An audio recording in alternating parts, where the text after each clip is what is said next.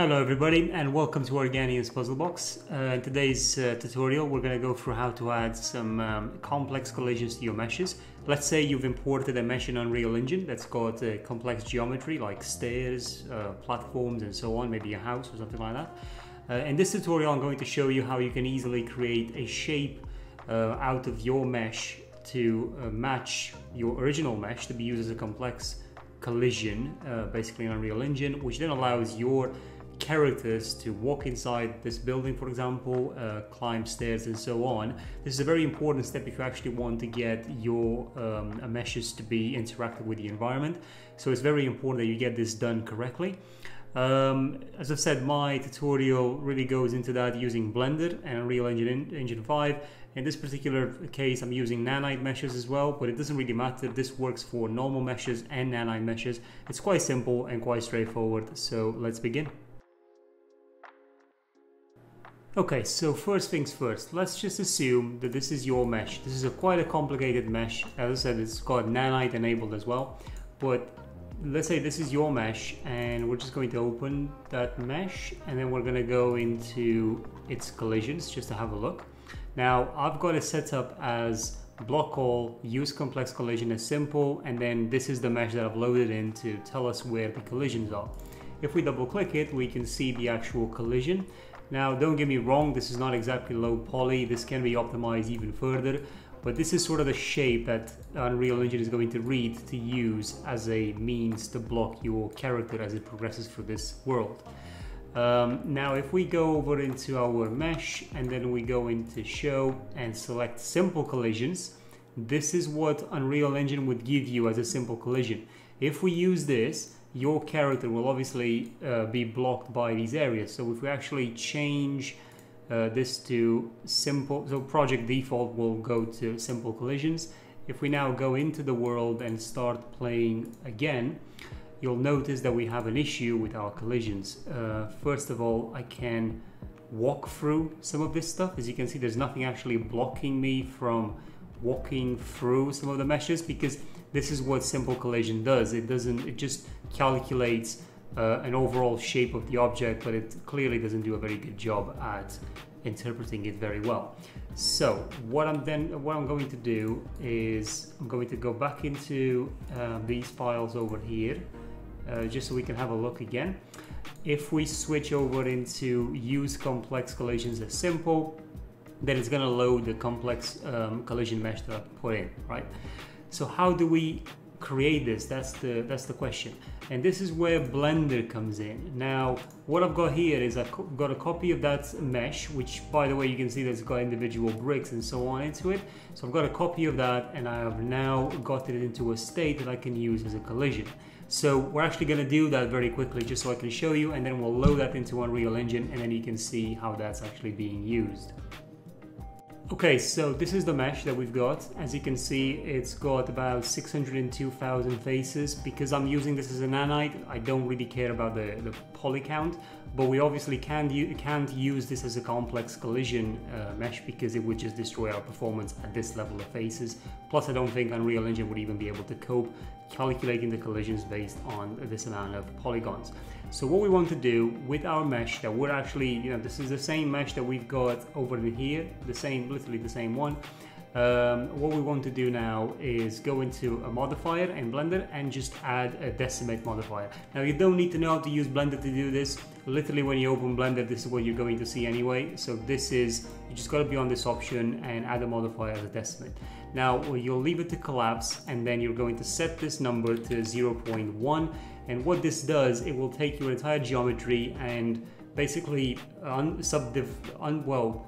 sort of collapse the geometry on itself, so then it has a lot lower polygon count. So right now it's got 100,000. We're then going to apply this modifier, because now we can add a second decimate modifier, and again we'll do that to decrease the poly count even further.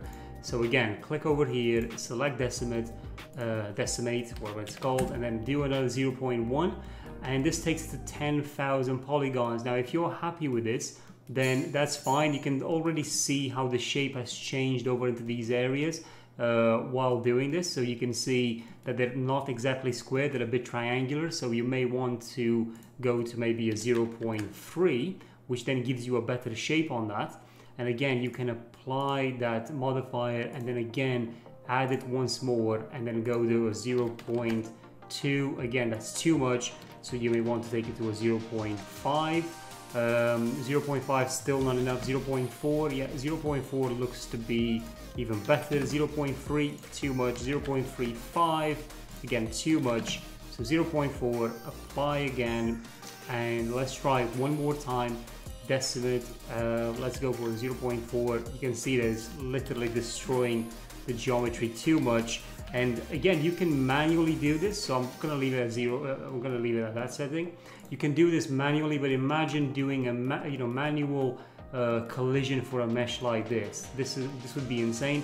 Now, in a environment where you're making a game or whatever you're doing, you wouldn't want collisions in areas where you're not actually going to use it. So what other people would do, they would just create simple collision around the areas around this base and the platforms themselves, maybe separate the geometry in such a way that it's easier to do. But we're just going for a very clean, very quick effect to add collisions to your scene. So we've got that done. Now all we need to do is export the FBX. Make sure you've got selected objects only, and then you export it as whatever name. I generally put a UCX at the end or at the front of it just so I know that it's a collision.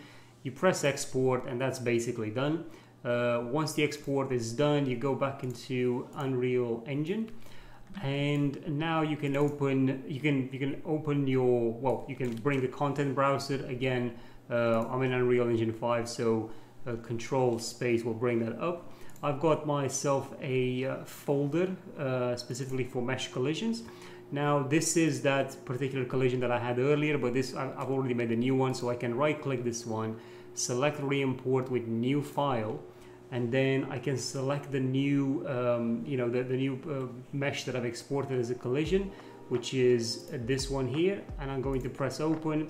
This obviously will re-import the mesh in here, which is fine. Now if I go back to my tower and open it, you can see that it's already using that, but let's just for argument's sake, let's just take it off, and we say we definitely want to use complex collisions as for our project. We don't want to see any simple collision, we just want to see the complex collisions. I can then type in the name of the collision that I just brought in. Sorry, that was tower. So there it is, UCX tower destroyed. I can then click it, and now you can see how the collision has been calculated, and Unreal Engine is now seeing every one of these objects as a collision point as well. So again, if you go back into the game, that's already done. Very interestingly, interestingly enough, you can actually right-click the collision, go to Nanite, and enable it. And obviously, this, because it's such a small mesh, this applies Nanite quite quickly. Now let's just play from here and just see if the collision works. And as you can see, it does. Now this is very nice, because with Nanite you ensure that your collision mesh is actually quite efficient. So I don't know if this was an intended thing from Epic, if they actually wanted to have this done, but it's very nice because even though you obviously overspec on the collision, it was quite high, because you're using Nanite, it is limiting it to, I'm thinking it works. I have no real proof to say that this actually works at the minute, but I haven't seen any real problems by me enabling Nanite on this mesh. It's very interesting, but as you can see over in here, I'm just trying to find the Nanite setting. Okay, so that's, I don't, so it's already applied. I don't know why, I think this was just bug, but yeah, you can see it's already applied. So if I apply changes without Nanite, or if I go to Nanite, nothing really changes over on this end. It's still reading the mesh as it should. So that's quite interesting, isn't it? And it's really handy as well, by the way. So that in theory is how you use complex collisions in Unreal Engine. I hope you guys found this tutorial useful. I know it definitely helped me to work out on my scenes that I'm putting together. So again, having simple collisions for your meshes means that you can also use physics with them, which is very important. What you'd want to do going forward is use complex collisions wherever you have meshes where there won't be any sort of as I said, physics or anything like that, or maybe you want to add invisible objects in there in which you will have simple collisions so they can interact with physics, but then obviously your actual meshes themselves have complex collisions. So there's a lot of ways to go about this. I'm just glad that I found a good way to be able to have rooms that are, you know, you can walk through, you can do all sorts of things in them, and a lot of games use obviously complex collisions as simple collisions. What they don't have, well, what they do have in general is just a budget limitation, so you've got to really be careful with that. I've just shown you a very quick way to set up collisions where, you know, you'd be struggling to do so. I know there's not enough content around this on YouTube or anything like that, so I hope this tutorial is going to prove quite useful to you. Please leave a like and share if you found this useful, and yeah, let me know what other topic you'd like me to cover in the future for Unreal Engine or anything or Blender related. Thank you for watching, and see you in the next one.